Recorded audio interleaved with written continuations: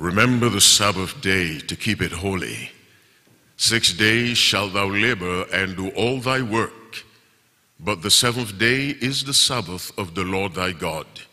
In it thou shalt not do any work, thou, nor thy son, nor thy daughter, thy manservant, nor thy maidservant, nor thy cattle, nor thy stranger that is within thy gates.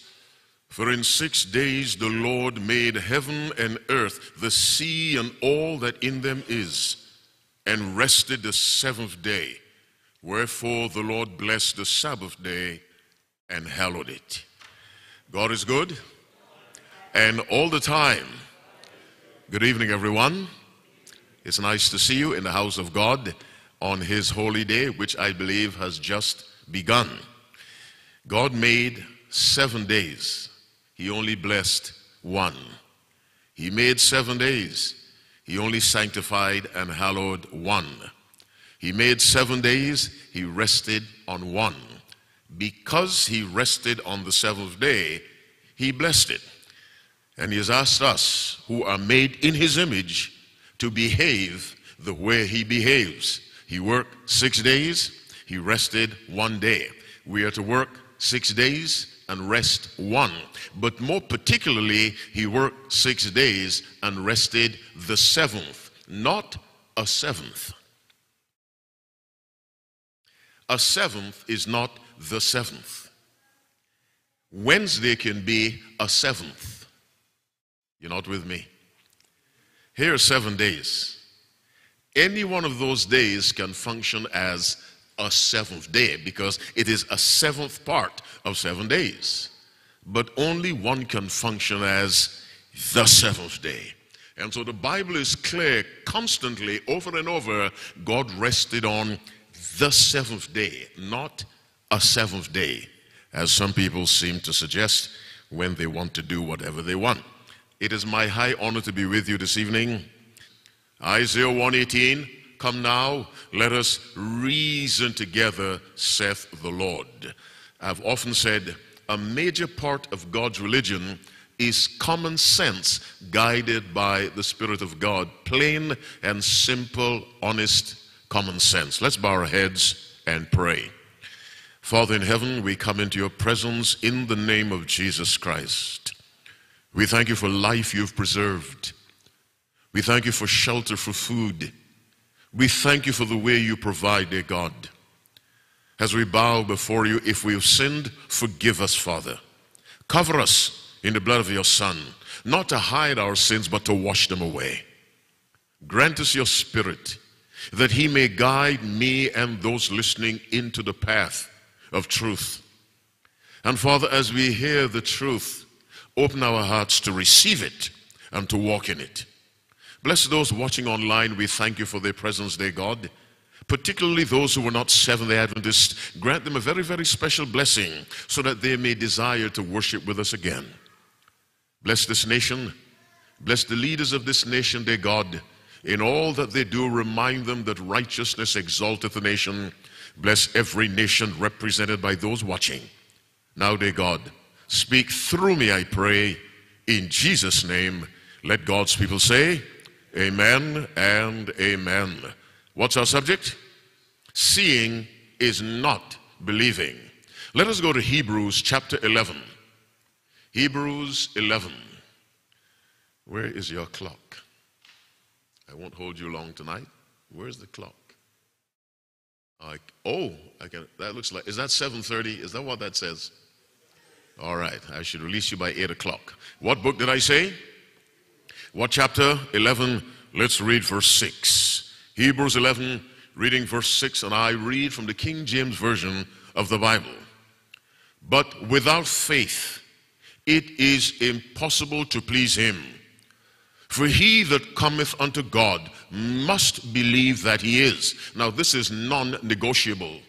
Must believe that he is, and that he is a rewarder of them that diligently seek him. He that cometh unto God must believe that he is. Without faith, it is impossible to please God. Now, go to Romans chapter 10. Let's read verse 17. Romans 10, reading verse 17, our subject, seeing is not believing. Romans chapter 10, reading verse 17. If you found that, say amen. So then faith cometh how? By hearing, finish the verse, and hearing by the word of God. You cannot separate faith from the word of God, because faith is our response to the word of God. To believe in God is to believe what the word says about God, because outside of the word we know nothing about God. Let me say it again. To believe in God is to believe what the word says about God.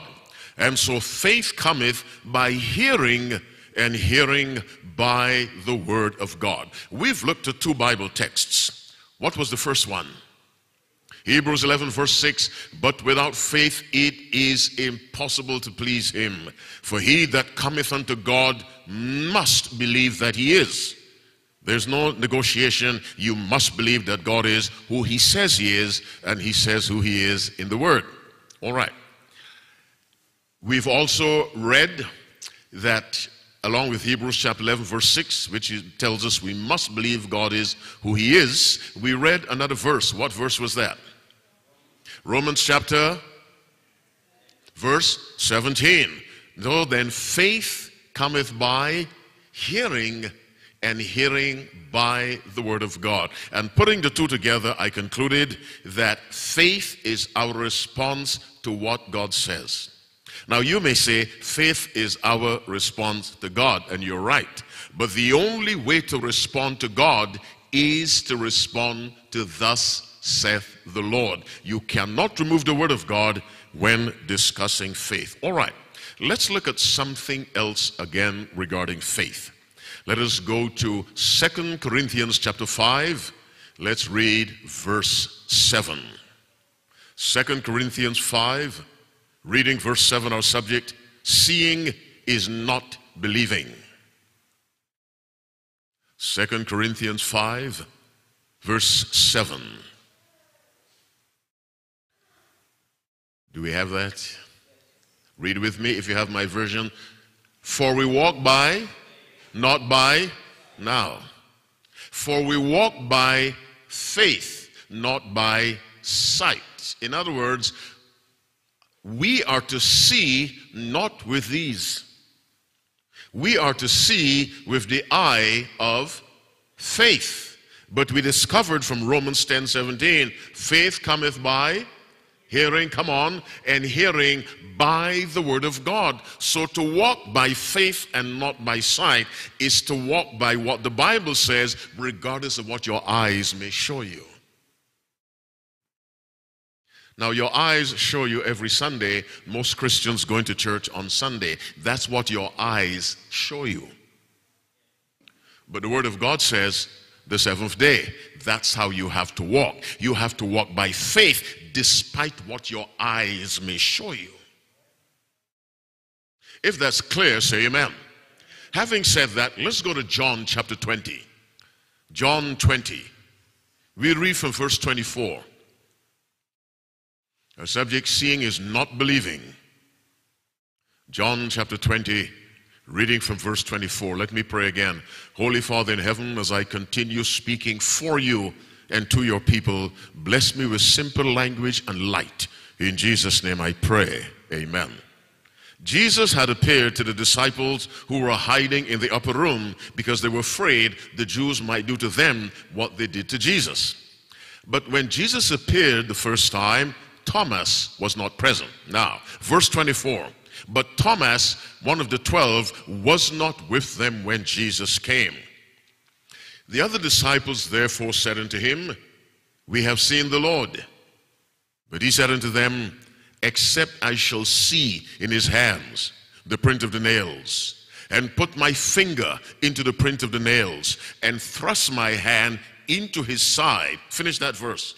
I will not believe. What does Thomas say? I must see. But the Bible says we're to walk how? By faith, not by sight.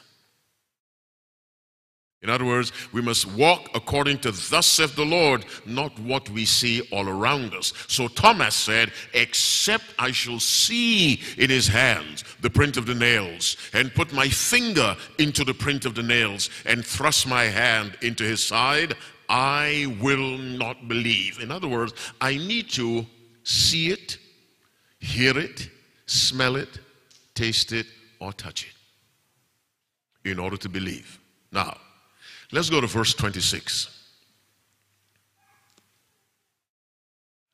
And after 8 days again, the disciples were within, and Thomas with them. Then came Jesus, the doors being shut, and stood in the midst, and said unto them, and said, peace be unto you. Then saith he to whom? To Thomas, reach hither thy finger, and behold my hands. And reach hither thy hands, and thrust it into my side. Now finish that verse. And be not faithless, come on, but believing. Now Jesus is telling Thomas, because you depended on your senses to believe, you are faithless. Because we're to walk how? By faith, not by sight. Thomas wanted to walk by sight and by hearing and smelling and tasting and touching. He wanted the proof of Christ's resurrection to be based on what his senses told him, not on thus saith the Lord. And so Jesus said, be not faithless, but believing. And he answered and said, my Lord and my God. Jesus said unto him, Thomas, because thou hast seen with these, thou hast believed. Blessed are they that have not seen and yet have believed. What's the subject? Seeing is not believing. Because Thomas wanted to see in order to believe, and Jesus told him, you are faithless. We are to see with the eye of faith. Thus saith the Lord, regardless of what's going on in society, in our area, or globally, we are to live by thus saith the Lord. Now, having said that, let's apply it particularly to Seventh-day Adventists, the Sabbath-keeping people of God. Go to Genesis 1. Our subject, seeing is not believing. Genesis 1. We read from verse 1. In the beginning, God created the heaven and the earth. And the earth was without form and void, and darkness was upon the face of the deep. And the Spirit of God moved upon the face of the waters. Read the next statement of verse 3. And God said, one of my favorite verses in all the Bible is Genesis 1:3. And God said, let there be light, come on, and there was light. And God saw the light that it was good. And God divided the light from the darkness. And God called the light day, and the darkness he called night. And the evening and the morning were the first day. Now, look at the first day of creation. To which of the five senses does that day of creation appeal? The sense of sight. Come on, the sense of sight. What did God make? Light. Do we see the light? Yes. But can you also feel heat from the light? Yes or no? Yes, you can feel heat from the light. And so it appeals to two senses. The sense of sight. What are the sense? Yeah, of touch or feeling. So the senses are satisfied to some degree by what was made on the first day. I can see the light. I can feel it. That sounds like Thomas. Are you following me? Let's go to day number 2, verse 6. And God said, let there be a firmament in the midst of the waters, and let it divide the waters from the waters. And God made the firmament, and divided the waters which were under the firmament from the waters which were above the firmament, and it was so. And God called the firmament heaven, and the evening and the morning were the second day. To what sense does the second day of creation appeal? Come on, talk to me. To what sense? Which of the five senses particularly? Sight. When you walk out tonight, look up. What will you see? The stars. During the day, what do you see? The sun, the blue sky. The second day of creation gives evidence that appeals to one of our senses at least. Sense of sight. Let's go to day 3. Verse 11. And God said, let the earth bring forth grass, the herb yielding seed, and the fruit tree yielding fruit after his kind, whose seed is in itself upon the earth. And it was so, and the earth brought forth grass. Now, to which sense does the third day of creation appeal, or to which senses? Come on. Sight, you see the grass. What else? Do you walk on the grass? What sense is that? Touch or feeling. Can you smell vegetation? Can you smell the flowers? Yes. So the third day of creation appeals to the sense of sight, the sense of touch, the sense of smell. Let's go to day number 4. Verse 14. And God said, let there be lights in the firmament of the heaven to divide the day from the night. And let them be for signs and for seasons and for days and years. And let them be for lights in the firmament of the heaven to give light upon the earth. And it was so.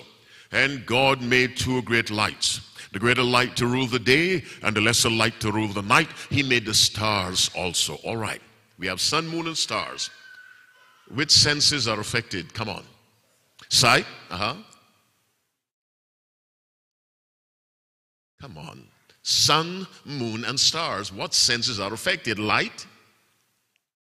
Let's say it's midday and you're in the heat. You feel it. Are you with me? You feel the sun's heat. So on the 4th day of creation, your senses can respond. You feel the heat. You see the light. You see the stars at night. Let's go to day 5, verse 20. And God, let me pray again. Father, as I continue, please grant me more wisdom. For your glory, I pray in Jesus' name, amen. And God said, let the waters bring forth abundantly the moving creature that hath life, and fowl that may fly above the earth in the open firmament of heaven. And God created great whales, and every living creature that moveth, which the waters brought forth abundantly after their kind, and every winged fowl after his kind. Now, tell me the senses you can use to appreciate the 5th day of creation. Sight. What else? Come on. Hearing. I was in a hotel in Uganda several years ago. It was a small hotel. I was on the 3rd floor. Right above me was the roof. Now in Kampala, there are birds called marabou storks. I don't know if you've ever seen them. Do you have them in, maybe they're in Kenya too, I think. There may be a few. They're beautiful when they fly, but absolutely ugly when they're walking on the ground. But they're huge birds. And there was a bird sitting on the roof right above my head. They are huge birds. Then the bird took off. And I heard, oh, whoosh, oh, whoosh, oh, whoosh. The wings were so powerful. I heard the bird before I saw it. Then I saw it. Day 5, the birds, the fish. You're from Kenya. Part of Lake Victoria belongs to you. And they go fishing. Am I right? Am I wrong? You see the fish. You see the birds. Sense of sight, you can hear them. And when they come out of your pot, you can taste them. Are you following me? Okay. Let's go to day 6. Verse 24. And God said, let the earth bring forth the living creature after his kind, cattle and creeping thing, and beasts of the earth after his kind. And God made the beasts of the earth after his kind, and cattle after their kind, and everything that creepeth upon the earth after his kind. Pause. Again, I'm speaking to Kenyans, Masai Mara, Amboseli, Savo East, Savo West. Are you following me? Okay. You see the animals. You hear them. People travel miles to go see them. I was in Zimbabwe a few years ago and I went to a lion park. There were about 150 lions, 135. And at one point as I was walking around, about 30 of them began to roar at the same time. The ground was shaking. I felt it in my bones, and I'm so glad they were behind a fence. I saw them, I heard them. If a skunk goes by, you don't only see it and hear it, what else happens? You smell it. So day 6, you can interact with day 6 with the senses. From day 1 to day 6, the senses can come into play to interact with God's creation. Now, let's go to chapter 2 of Genesis. Let's read from verse 1. Our subject, seeing is not believing. Genesis 2, reading from verse 1. Thus the heavens and the earth were finished, and all the host of them. And on the seventh day God ended his work which he had made. And he rested on the seventh day from all his work which he had made. And God blessed the seventh day and did what? Sanctified it, because that in it he had rested from all his work which God created and made. Now listen to me carefully. Which of the five senses enables you to interact with the Sabbath day? Can you see the holiness of the day? Don't break my heart like that. Can you see the holiness of the day? No. Can you see the sanctifying that God put on it? No. Can you see the rest? No.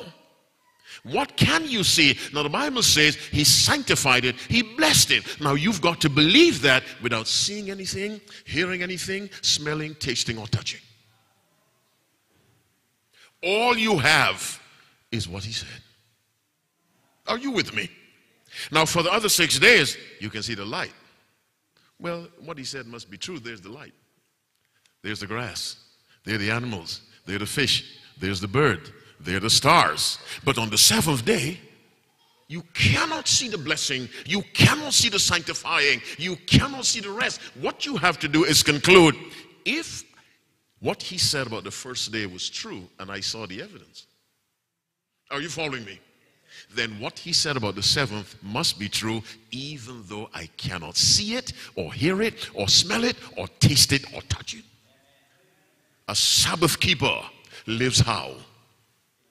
By faith. Seeing is not believing. Believing is seeing with the eye of faith. Are you following me? Thomas wanted to see before he believed. Christ said that's faithless. I want you to believe what you cannot see, simply because I had said over and over, I will rise again. Thomas should have lived by thus saith the Lord, which is the only way to live by faith. My brothers and sisters, you and I right now are observing a day that we say to be holy, and we cannot point to the holiness. We say God made trees on the third day. There are trees outside. God made light on the first day. There's light of some kind in this building. And several hours later, light will come again when the sun rises. But the seventh day Sabbath, there is nothing about the five senses that can tell us, yes, the day is blessed, the day is sanctified. We have to take God at his, come on, word. So we have to live by faith. A Sabbath keeper, when he or she understands Sabbath keeping is an act of faith, because you're accepting and living by a statement you cannot prove. You have to accept it because of who said it. And if what he said on the first day was right, because I have some evidence, and the second, the third, the fourth, the fifth, the sixth, surely he's a consistent God. What he says about the seventh must also be true. And so when we order our lives in such a way as to preserve the holiness of the Sabbath, the Bible says, remember the Sabbath day to keep it holy. That is an act of faith, because we have accepted it is holy because he said so, even though we have no evidence that satisfies the senses.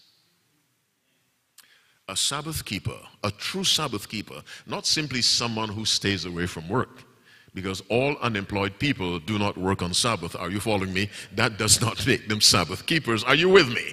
A true Sabbath keeper is someone who lives by faith. I can't see it, but he said so. I cannot smell it, but he said so. I cannot taste it, but he said so. I cannot hear it, but he said so.